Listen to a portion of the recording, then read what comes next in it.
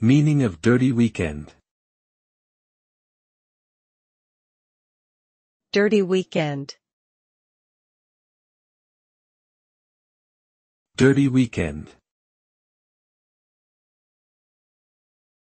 Dirty weekend.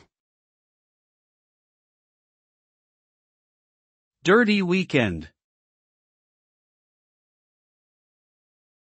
A dirty weekend typically refers to a romantic getaway or short vacation taken by a couple for the purpose of engaging in sexual activity. The term is often associated with secrecy and illicit behavior, as the couple may be escaping from the prying eyes of friends and family.